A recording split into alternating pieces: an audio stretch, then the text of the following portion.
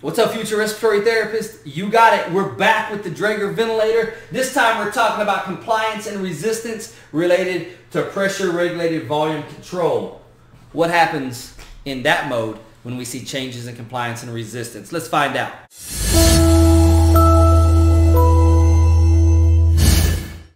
Okay, so we are now in a mode that's going to look very similar to PRVC. That's pressure regulated volume control. Now the Draeger doesn't have PRVC, but it does have auto flow. And when you turn on the auto flow in the advanced settings, what that does is essentially takes volume control and turns it into a pressure regulated volume control. So it's interesting because I have a tidal volume set here. Tidal volume of 450. What's interesting is I don't have a flow to set. That's my first indication that I know that I'm probably in some type of PRVC. I do have an I time. So what this is going to do is this is now a pressure control mode of mechanical ventilation. Look at the pressure waveform. Square, square, square. Yet I'm in volume. That's weird. It's not, because you're actually in a pressure regulated volume control type mode. So you're going to get pressure control breaths that are automatically going to target this tidal volume. If you look at where we are right now, our exhale tidal volumes are coming in at 456, 445. Now this is baseline. Got one rubber band on. This is where we've been starting. This is part 3 of the 3-part series. We did the same thing with volume control, did the same thing with pressure control, and here we are now with PRVC. Now what I'm going to do is an inspiratory hold.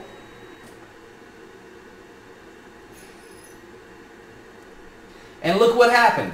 It looks very similar to what we saw in pressure control. We saw that there was not a big drop from peak inspiratory pressure down to plateau. Instead, plateau essentially stays with where your pressure is being delivered. And that's exactly right. So our plateau right now is 22.5, 22.6. We're going to call it 23. We're going to call our peak inspiratory pressure 24. So 24 on our peak inspiratory pressure, 23 on our plateau, and our tidal volume that was delivered was exactly 450 milliliters. Now, just like we did in the previous videos, I'm going to take another rubber band and I'm going to reduce the compliance of this test lung. So I put this on here like this. We'll see what happens. Now you have to give this time to respond because the ventilator is now trying to figure out, like, wait, what's happening? You see, our tidal volumes are coming back at 300 right now. And now 415. And now 437. Now 432. So you see what happens in PRVC or in auto flow when working with the Draeger.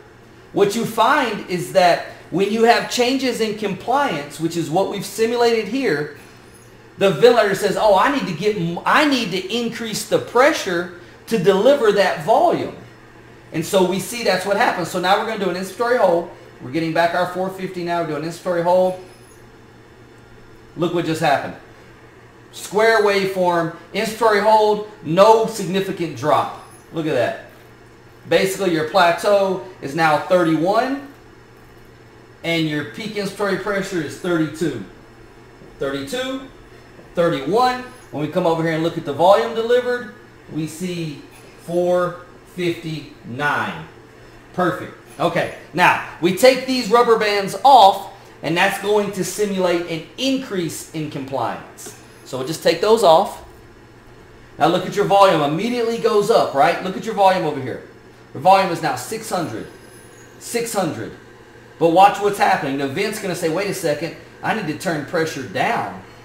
I need to get this pressure. I need to deliver less pressure because I need smaller tidal volumes, because 600, 582, 568 is greater than my target tidal volume of 450. So you see where the pressure is now decreasing. And we can just sit here and wait because we need that to get back to 450 to see where and how we can evaluate our pressure now that we've improved compliance with our test lung. And there's our 453 coming in right there. 454, 433. We're going to go ahead and hold this now. Inspiratory pressure hold. Freeze that. We did get a little slight drop, but that's due to the compliance of the test lung. That's why that does that a little bit with the test lung. We see our plateau pressure is about 17, and we see that our peak inspiratory pressure was 19. So 19, 17, and our delivered volume here came in at 445. So that was baseline compared to decreased compliance compared to increased compliance. Now remember, just like in previous videos, we're going to take this simulator with that little bitty hole in it, and we're going to put this in line into the test lung and see what effects airway resistance has in PRVC.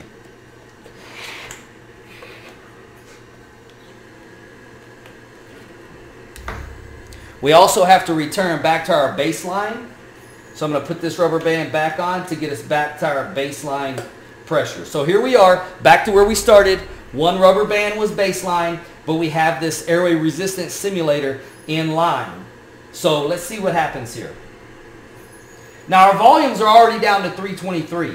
So you're going to see the ventilator is going to say, wait a second, I need to increase pressure to get these volumes back to 450. That's what PRVC, autoflow, V-Sync, volume control plus, whatever it is you're working with, that's what it does. It targets a set volume, but it does so by regulating pressure. And it will change automatically. So we still haven't gotten there. We're trying to get to 450 right here. 415, 426, 433. See a lot of movement in the waveform here. That's just the funkiness of the test lung here. That's all that is. 443. Let's see if we get one more increase in pressure. Oh, the vent says I like it right here. So now we're going to do an inspiratory hold.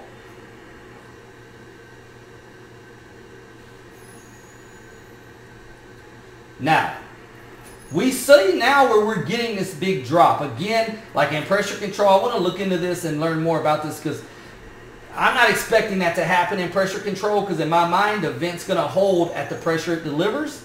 But it's okay. We can learn this together. So my airway, my plateau pressure is 22, and my peak inspiratory pressure came in at 37. So that's 37, 22, and delivered tidal volume at 451. All right, so we've collected our data.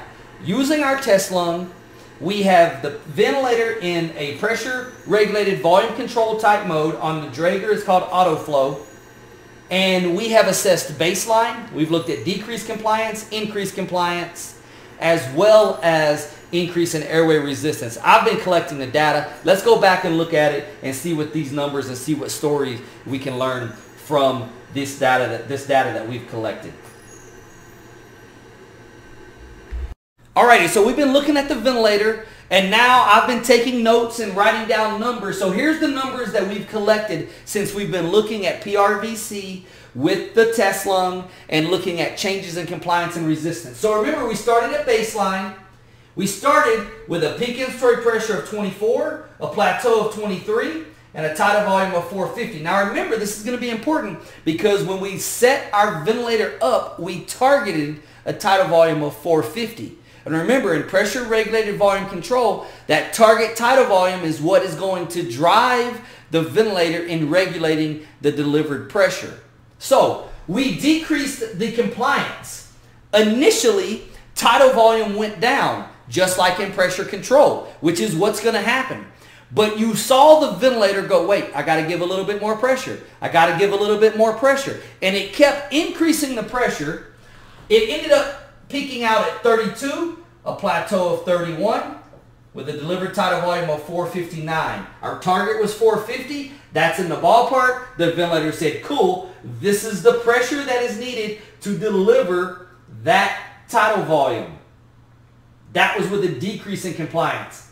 Now what we noticed here is that when we increase the compliance, we took off both rubber bands and we simulated an increase in compliance.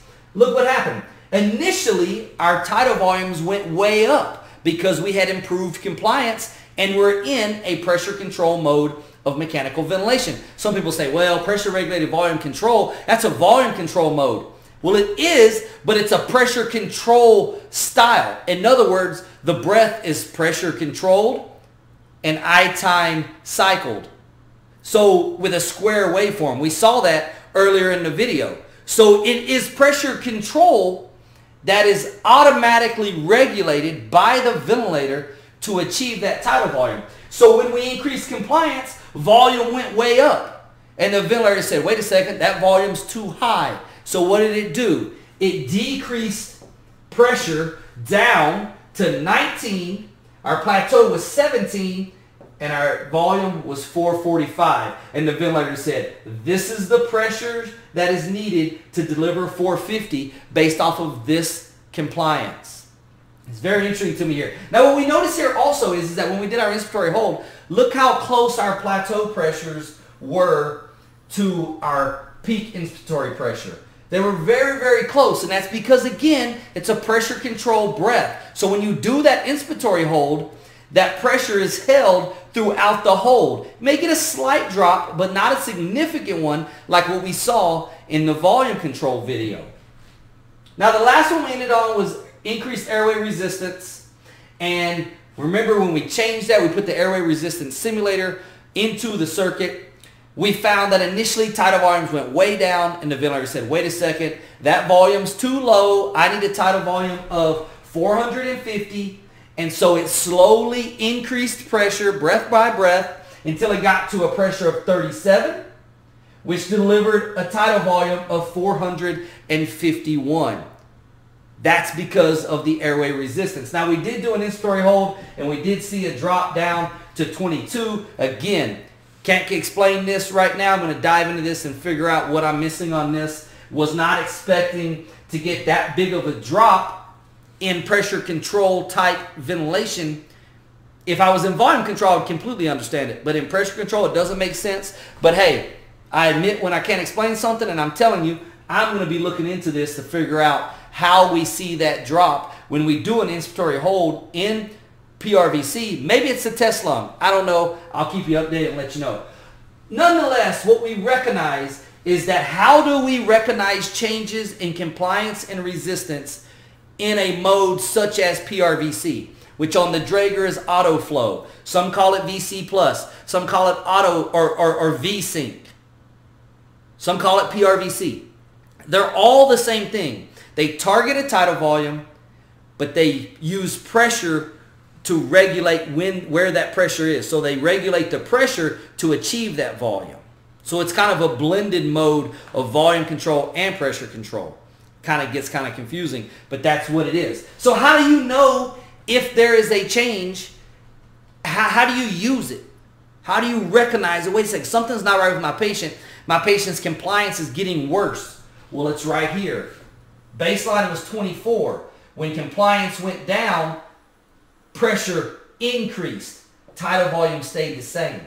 So you have to think of PRVC much more similar to volume control, where you see that volume stays consistent, but the pressure rises. The only difference is that in PRVC, the vent is regulating this rise and this decrease in pressure. Same thing with airway resistance. How do I know I have an airway resistance problem? Because my pressure increased significantly to establish and to ensure that that 450 was delivered. Well, how do I know my patient's getting better? How do I know when my compliance or my resistance is improving? Well, now you see that it doesn't take as much pressure to achieve the target tidal volume. That's PRVC. That's autoflow. That's V-sync. It's VC+. Dual mode ventilation. Using pressure to deliver a target tidal volume. Recognize that and keep that in mind. Now, I do want to show you one thing here. Remember, check out the video description below. Go to and sign up for this free course right here where I put cheat sheets and little tidbits of information that is intended to help you along your journey as you become a respiratory therapist. Or maybe you're already one and you're just looking for refreshers or reminders or things that will maybe help you teach the new respiratory therapists coming into our field. It takes a village, and we've got to work together. You can also find my courses that I have available for purchase, the TMC Bootcamp to help prepare you to pass that TMC exam, and then also basic ABG interpretation, and many more courses still to come. Working on one right now surrounding everything about anatomy and physiology just to make your life a little simpler. That's PRVC, Compliance and Resistance. This is where you find me. Instagram at Respiratory Coach, TikTok at Respiratory Coach, Twitter at Coach RRT, Gmail, respiratorycoach@gmail.com. If you ever have a question like, I wonder what, feel free to send me an email. You can always text me, 817-968-7035. I'll respond to you and say, hey, occasionally send you a message, encourage you to be the very, very best respiratory therapist you can be. Inspirational, motivational, educational content. Occasionally, nothing excessive. And it's not a group text. It's just me and you sending occasional messages. You can also send me questions through that texting platform as well. Okay, thank you for watching this series. It's been fun doing it. Remember, average is easy. Don't be it.